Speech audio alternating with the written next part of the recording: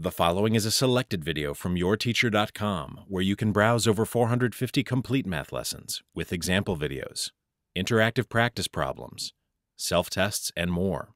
Try a complete lesson today at YourTeacher.com. A scatter plot is a graph in which the data is plotted on a coordinate grid. So the horizontal axis will be the x-axis, and the vertical axis will be the y-axis. To draw a scatter plot for the data shown here, notice that the table shows the number of traffic tickets that Judy received each year for a 10-year period. So begin by titling your scatter plot, Judy's Traffic Tickets. Next, draw the axes for the scatter plot. The x-axis will be labeled with years, and the y-axis will be labeled traffic tickets.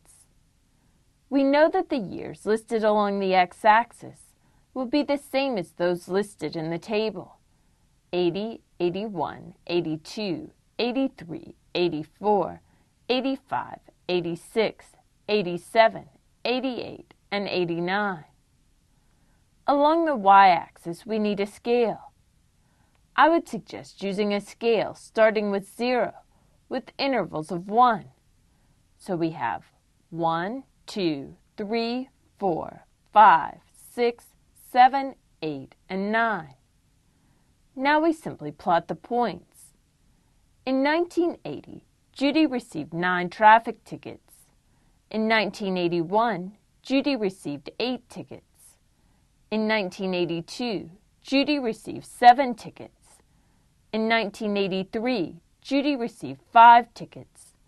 In 1984, Judy received 5 tickets, and in 1985, Judy received 5 tickets. In 1986, Judy received 4 tickets. In 1987, Judy received 1 ticket. In 1988, Judy received 3 tickets, and in 1989, Judy received 2 tickets.